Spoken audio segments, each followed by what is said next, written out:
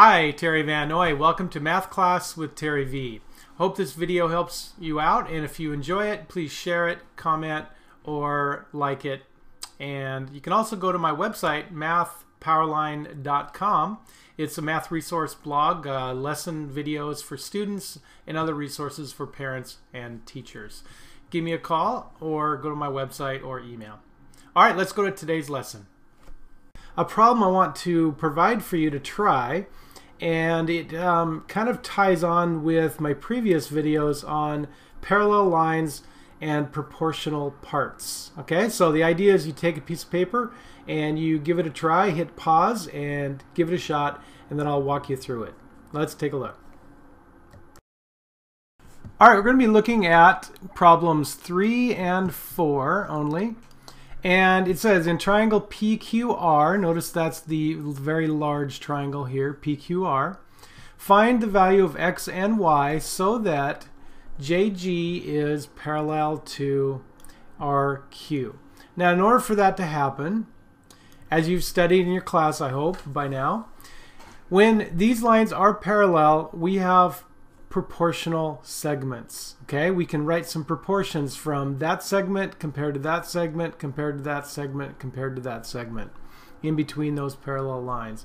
So knowing what you know about those proportional parts, you should be able to write some proportions and not prove that they're parallel. We know those lines are parallel, but now using this information we're going to solve for x and y. Pause the video and good luck.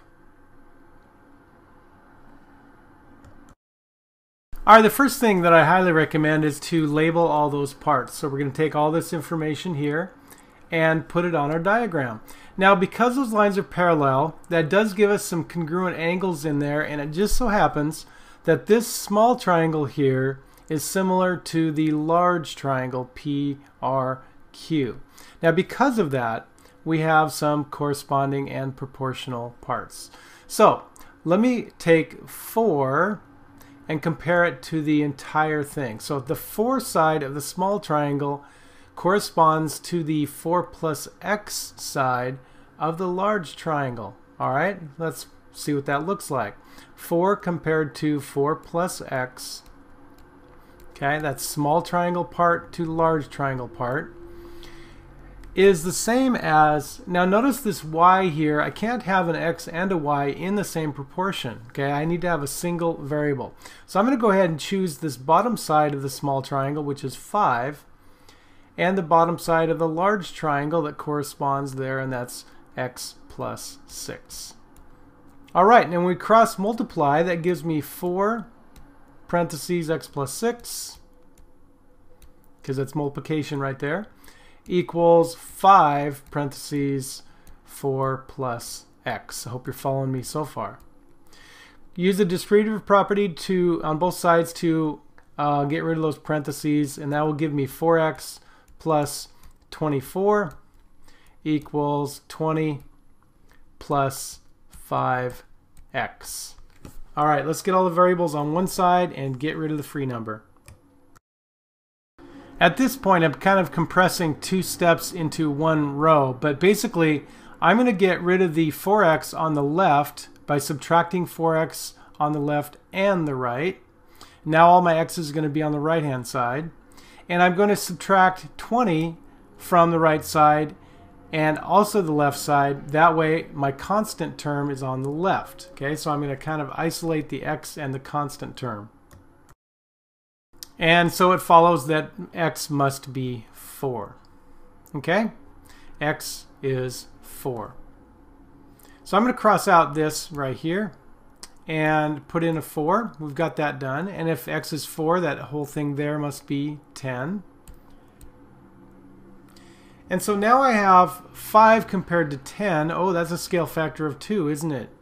And 4 compared to 8. All right, that must tell me that this 6 must also match this 6, because 12 for the side of the large triangle has to correspond to 6 on the small triangle.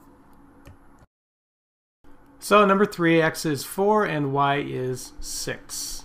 All right, move on to number 4. Now, the x and y values are different. Okay, we're going to plug in a totally new set of numbers. So here we go. Our q is 10. Filling in the rest of the numbers looks like this. Now, I noticed that in the small triangle, I have an 8x minus 5 side here, a 3y plus 2 side here, and 8 looks like the longest side there on the small triangle. Now, on the large triangle, we get 10. And we have x's over on this side and y's over on this side. Notice that we can pair up the 8 with the 10. Those are corresponding parts. So that's a good place to start. I'm going to go ahead and write the ratio of 8 compared to 10. So that's small triangle side compared to large triangle side. And then let's solve for x's first. This is 8x minus 5. And that is going to correspond with the total of these, right? Because that's the large triangle side.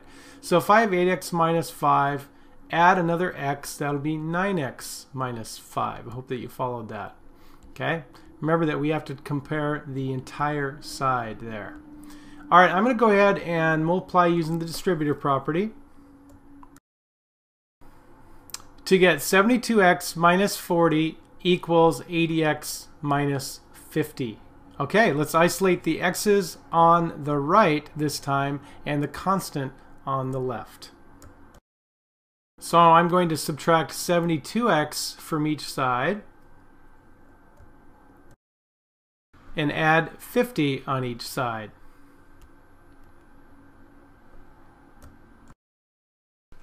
So 10 equals 8x. Now we're going to divide each side by 8 to finish this off. And I would get x equals 10 over 8 is 5/4 or 1.25. Okay? So not a complete integer answer, but 1.25. Now let's solve for y. Again, we're going to take this 8 to 10 ratio for that pair of sides, and we're going to compare the 3y plus 2 from the small triangle to 4y plus 2, because remember, we're going to add both parts together, right? 4y plus 2. Similar to the x problem here, let's cross multiply and use distributor property. 32y plus 16 equals 30y plus 20. Now we're going to isolate the y on one side and the constant on the other by subtracting y on each side and subtracting 16 from each side.